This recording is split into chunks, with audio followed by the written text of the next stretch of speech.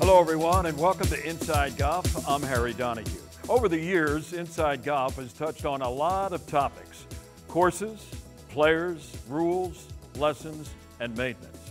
Well, today we're going to take a look and profile a golf course architect. William Flynn was born in New England, but his best work was accomplished after he arrived in Philadelphia early in the 20th century. By the time he died in the mid-40s, William Flynn had designed or redesigned more than 80 courses.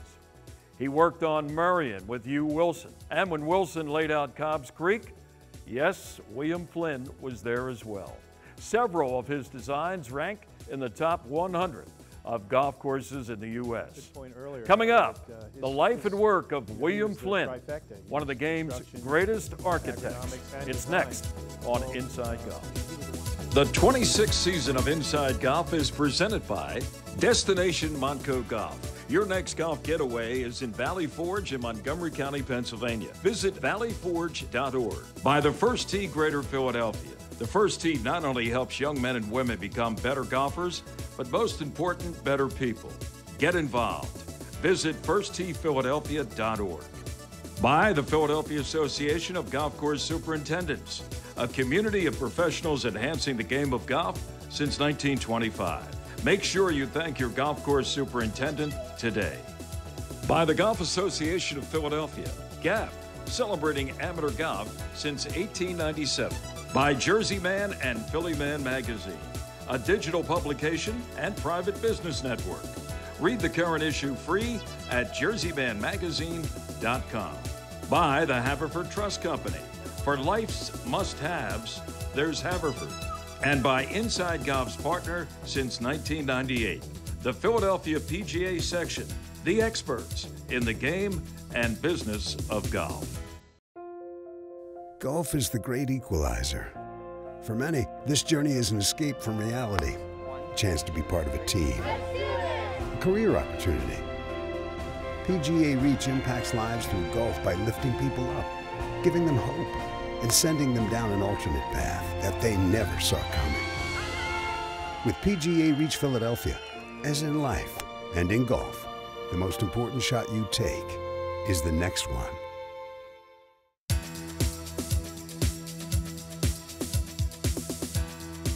Welcome back to Inside Golf.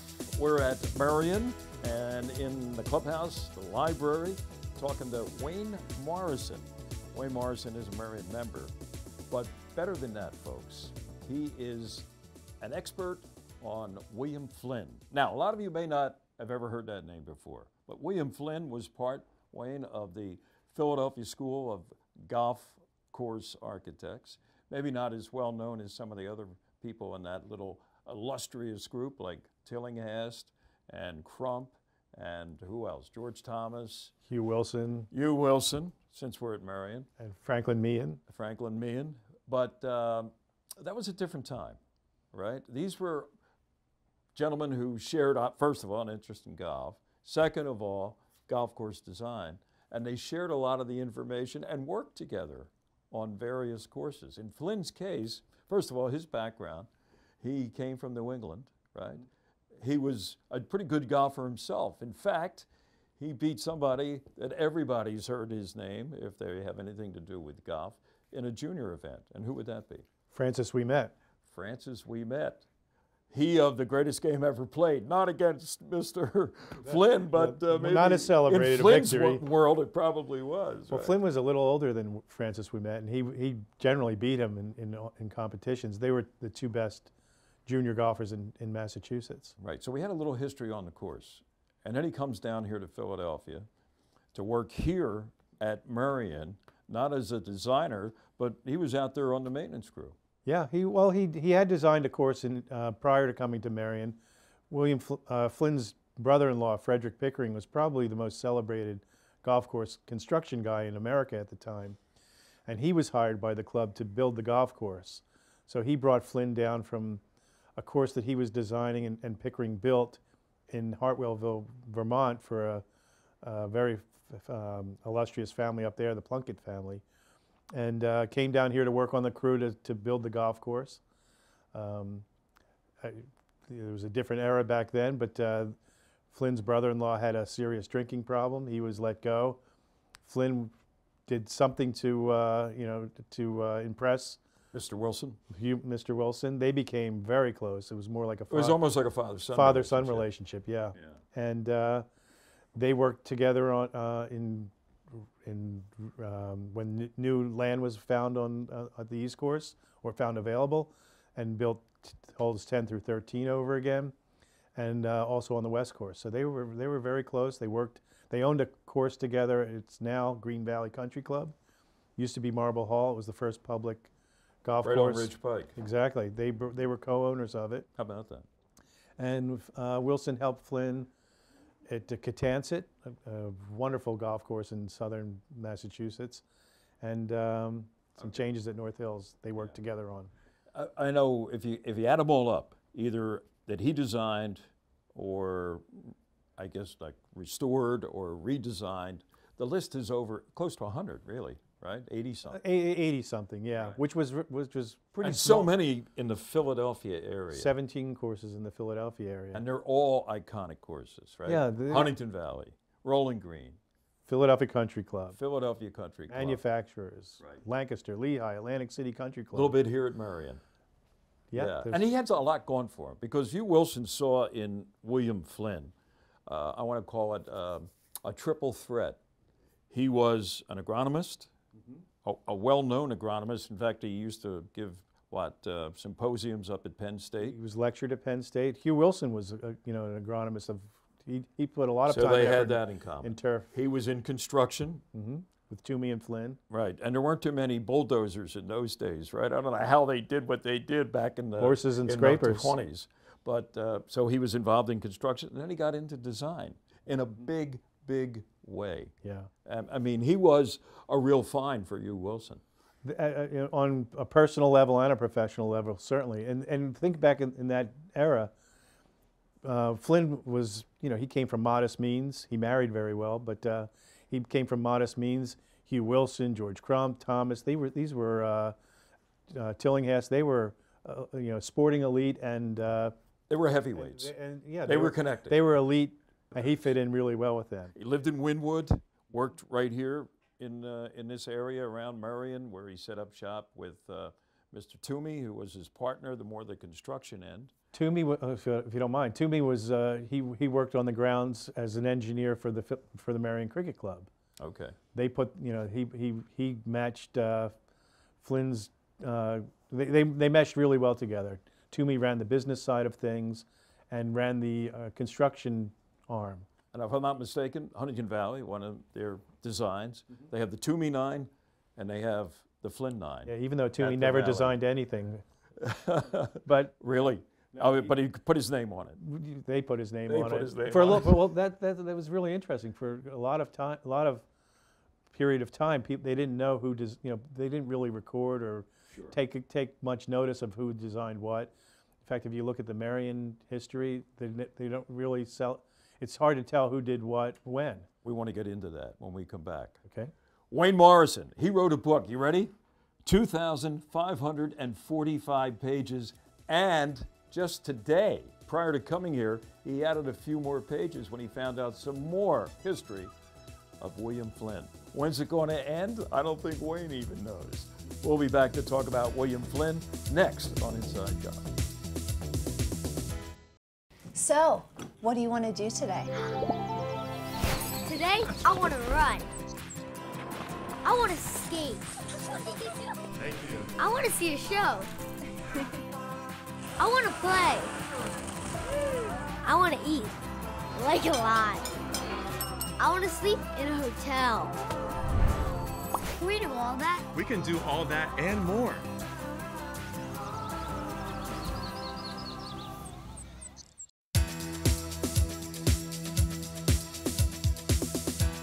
Welcome back. Inside Golf continues. We're in the library at Marion East with Wayne Morrison because Marion East was the first golf course that William Flynn, the esteemed golf course architect, really got involved with when he came to Philadelphia from the Boston area way back when this place was under construction. And he went from here. Boy, did he ever. let's talk a little bit about one of the nicknames he had, and I guess he gave it to himself, I think, Wayne, the nature faker. What's that all about? So Flynn's daughter, Connie Lagerman, I guess, and I have a great picture of her sitting here looking at her father's architectural plans at this very table. She learned to really appreciate the fact that he was a golf architect. When she was in elementary school, they had a father come to school and talk about the career, and she said, "I wish he was anything but an architect. I wish he was a salesman." Really? Yeah, but look at now architects today, the Gil Hanses and the Tom Dokes and the Corin Crenshaws, they're like rock stars. Sure, and that's the other thing. When Flynn and Tillinghast and Crump, all those gentlemen were designing golf courses, famous venues, as history would prove, they didn't get a lot of money for that, right? In fact, if they got anything. Well, you brought a great point up, Harry. If they were involved in golf in any way, and designing golf courses was considered, they would lose their amateur status. So they didn't want to receive. So Hugh Wilson was never going to be a professional architect. There was a story that he was going to get into business with Flynn. They collaborated, but he did it from a very, from an amateur standpoint. He didn't want to lose his amateur standing. Right. George Crump was, obviously he built his own golf course, so that wasn't a paid gig. But Tillinghast lost his amateur standing for a while, and George Thomas never took money for his design work. How about that? When you look at stuff from way back when, like the 20s, and they'd say, well, they got $100, which in today's economic world would be worth $10,000. Well, zero is worth zero. Yeah, right? That's right. There's no comparison. Let's talk about, though, his involvement with famous venues. And we talked a little bit about what he's done in Philadelphia, but his range went up and down the East Coast, and it stretched out as far as Colorado. For instance, Cherry Hills, which was a U.S. Open site that Arnold Palmer won, and also Country Club at Denver. Denver Country Club, yeah. He did that. You brought up a really good point earlier, Harry, that he was the trifecta. He was construction, agronomics, and design. Well, he was a one-stop shop. So when clubs would reach out to the USGA and say, we're looking for a golf architect, what do you think? They would say, there's a guy that does it all. So Flynn got a lot of jobs, not so much because he did courses that a lot of people went to, because most of them were very private, very, the elite courses in certain areas, and he didn't do very many resort courses. But the USGA, his agronomic research, turf research with Hugh Wilson, got him a lot of commissions, and he redid Shinnecock Hills, which was, in my opinion... I wanted to save that till the end, but go ahead, tell us what he did there. There was going to be a highway built, and so they were going to lose land. So they brought Flynn in to redesign the golf course. It was originally a Willie Davis, then Willie Dunn, then C.B. McDonald, but the balls and clubs and things like that were making a lot of courses obsolete. They were too short. So Flynn came in and redid the entire golf course at Shinnecock Hills. Interesting, in 1927, Flynn wrote an article saying that if we don't do something about the ball, we're going to have to design 7,500 or 8,000-yard golf courses. Little did he know. He was right on that one. And so he revamped the Shinnecock Hills, turned it into something that was, away from C.B. McDonald's idea that was template holes, where he would replicate certain features from old world courses.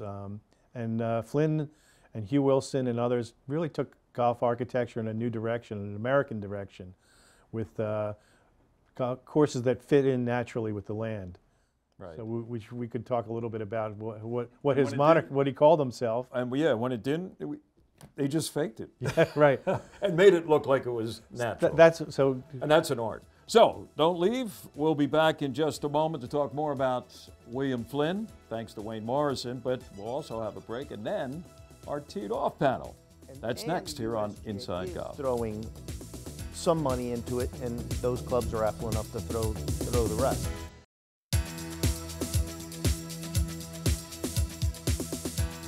And welcome back, Inside Golf continues with our teed-off panel. Today we are assembled once again at Lulu Country Club in Upper Dublin. And for more information on Lulu, go to their website, lulucc.com. With us, President of GAP in his third year as the President of the Golf Association of Philadelphia, Oscar Mestri. Good to see you, Oscar. Great to see you, Harry. From Lulu, always our host. Whenever we can't get John Rusk, we get step down the to, next best thing, I guess. It's Jim Sullivan. Thanks for having me, Harry. And from myphillygolf.com, Joe Logan.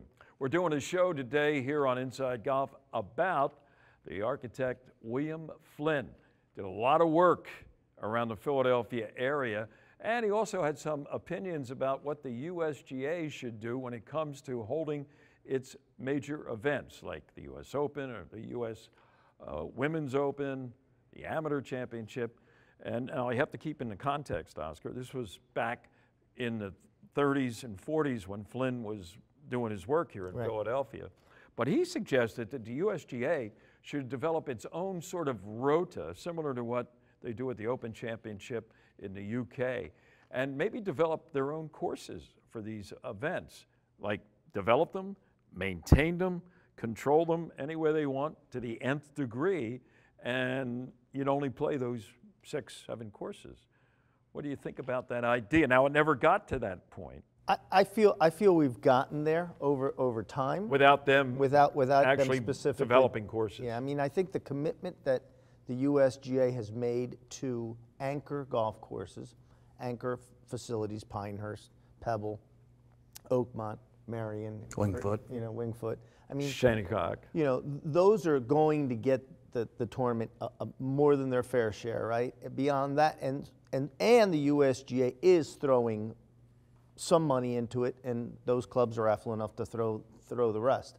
But I think a lot of it had to do, in his historical perspective, was the ability to maintain those golf courses to a degree, where those golf courses weren't, in general, in times. I mean, you think about ongoing budgets. I mean, where are budgets going? Maintenance budgets at golf courses up and up and up and up. Crazy. So the spend wasn't there back then. So the quality, the technology wasn't there.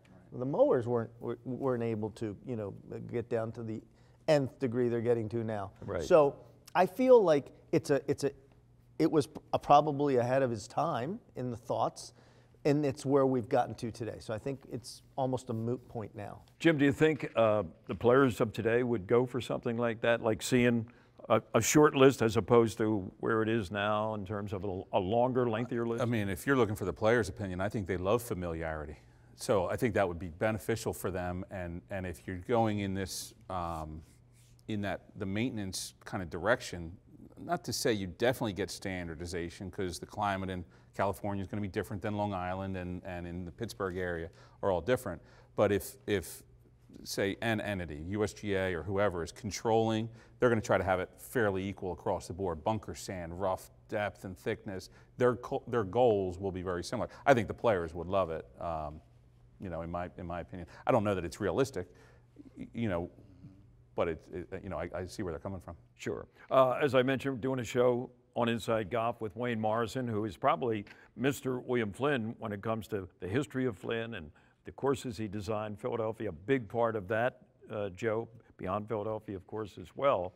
But do you have a 1 or 2 or 3 favorite Flynn courses that you have played and will say, boy, I love when I play these courses? Well, your old course, Huntington Valley, would be right at the top of the list. Yeah. Manufacturers across the street, again. Rolling Green. One of the ones I think gets overlooked or forgotten sometimes is Green Valley. Not a bad, that's a Flynn course, nice. And also Lancaster Country Club, where they played the Women's Open, and it's coming back. All of those there's not a bad Flynn course out there. I mean, and the one thing about him was not only did he design the entire 18-hole layout, but he also helped in the case of like Marion, Pine Valley, because George Crump passed away before Pine Valley was finished, and William Flynn, who was part of that Philadelphia, School of Golf Course Architecture, finished like 3 or 4 holes at Pine Valley that a lot of people don't realize. How about you, Oscar? What's your favorite Flynn course? I mean, so I'd piggyback on what Joe said. I'd say Lehigh Country Club is another great facility you don't think of. You know, like Lancaster, Philadelphia Country Club. Oh, yeah. Philadelphia Country Club. But, you know, I mean, I think that out of all those, you know, so many people think about all the great golf courses in Philadelphia, and I always feel like Rolling Green is forgotten. I do too. Rolling Green is forgotten because, you know, you have such huge names, such, you know, historical golf courses that people forget about Rolling Green. But Rolling Green is one of those that I've always said, if I get the call, you know, hey, can you join me Thursday afternoon? Drop everything. Rolling Green's is a place you always go to, and you have a great experience. How about that? Philadelphia's a tough town for golf courses to really stand out, right? Wow. What you're saying about the company. Correct. And, you know, Donald Ross left his mark here. Okay, Tillinghast left his mark here. George Thomas left his mark here. Correct. William Flynn, like, really left his mark here. Cast a wide net. You know, when you look, you know, you grew up in Huntington Valley, and, you know, that probably, for me, is one of my favorite Flynn golf courses. And for sure. You know, I mentioned during the show in talking to Wayne Morrison about how they called him the nature faker. That was one of the names for William Flynn, that he would take a course, and if he developed, like, you know, the topography different than what was there by nature, he tried to blend it in as much as possible so you wouldn't notice that. And the thing about Huntington Valley and the greens, you know, you always break to the valley, right? That's and you can't believe it sometimes, right? You cannot believe it's going to go left to right as opposed to right to left. Well, and more to that, from my experience, having grown up and played thousands of rounds there, you know, if you have a 30-foot putt that's across one of the greens, where you know it, and there's no mystery, it's breaking right to left or left to right, it breaks 5, 6, 7 feet. When you come anywhere else that are great courses, they don't break, you know, you end up overreading by double, because at Honey Valley, it's just so much extra break near the hole that, but, you know, that's one of a number of things that in I don't think there's any other golf course I've played where that comes into play more than in Huntington Valley. All right, we'll be back. Thank you, gentlemen. More with Wayne Morrison and William Flynn coming up next here on Inside Golf. Designed by Donald Ross, Lulu Country Club is one of the premier private golf courses in Montgomery County. This classic 18-hole course boasts a new state-of-the-art clubhouse with many amenities for members to enjoy. Members are invited to play in events, tournaments, and enjoy guest privileges. For more information, contact membership@lulucc.com.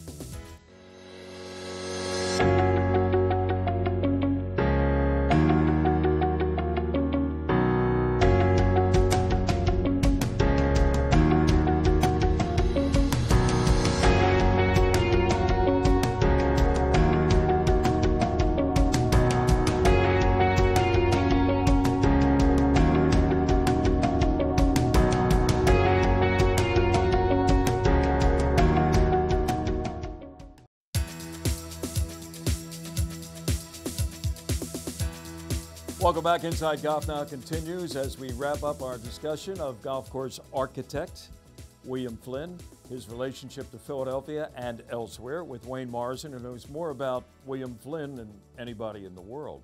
By the way, we're at Marion. Everybody knows the wicker baskets instead of the flags on each hole. And guess what? William Flynn was the guy that started that. Tell us about it. Yeah, William Flynn has the patent on the baskets. They were implemented in 1915. They weren't there when the course first opened. So they had regular flags. Regular flags on bamboo poles. Flynn's wicker baskets on a metal pole. He thought it would be more easily seen from a distance than a flag that if the wind was blowing at you, you couldn't see the flag. So it was a sort of happenstance that you lost wind direction and wind intensity by just having a basket. But the novelty will never go away. No, it's here to stay, I'm sure. Famous venues. He's number 2 on the list of architects when it comes to courses that the USGA has used for various events. So, yeah, he's had 100 USGA events have been played on his courses. Another 9 or so are scheduled to be played. So out of 51 courses that exist today, he's had over 100 events. Donald Ross, who's had over 400 courses, has had a little bit more than 100. A fellow like Tillinghast, that's had 200 courses, has had about 70. So Flynn is, like you said, Quality, not quantity. Is most of his work in Philadelphia more than any other specific geographical region? That's a good point. His courses are sort of geographically located. There's 17 in the Philadelphia area. And they're all fantastic venues. There's not a weak one among them. In fact, playing GAT matches, I would always want to play the away matches, and I'd say, who designed the golf course? And most of the members that I was playing against would go, I don't know. It's a Flynn course. Who cares? Yeah. And it would turn out that they were William Flynn's. How do people get more information on getting your book on William Flynn? But if they want to email me at wsmorrison@hotmail.com, I'd be happy to respond and see that they get the book. I could either send it digitally or send it by flash drive.